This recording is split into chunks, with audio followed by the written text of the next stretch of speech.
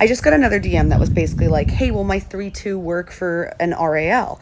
And they sent me the listing, and I'm like, okay, great. Where do you live? And where they lived, you're allowed to have 12 residents in a home. So I was like, okay, so do you have the ability to add on 10 more bedrooms, 10 more bathrooms? And they were like, no, I just wanted to see if I could squeeze like 5 people in here and make it work with an administrator and caregivers. And I'm like, how are you going to afford that with 5 residents? You see, sometimes you guys don't understand that the cost of the real estate doesn't matter. It's the cost of the opportunity. If you could buy a home that actually could fit 12 residents and you're bringing in rates because you're getting private bedrooms, private bathrooms for those residents, so you're bringing in a lot higher rates, you could afford an administrator and 2 caregivers, and you won't have to work in the home full time. But the cost of the real estate's so expensive. Okay, well, do you want to cash flow $500 a month or $2,000 a month and you have to work in the home 24/7 taking care of the seniors?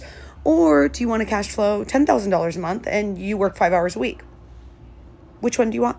If the cost of the real estate's what you're worried about, you need to change your mindset. You shouldn't be using your own money. We show you how to use OPM. So if you're not willing to take those steps that you need to raise the capital to get the appropriate home and license it appropriately for those seniors and have what the seniors actually want, private bedrooms, private bathrooms, quality care, quality food, all of these things, then honestly, you shouldn't be in the game if you're not willing to do what it takes. So you tell me, what do you want?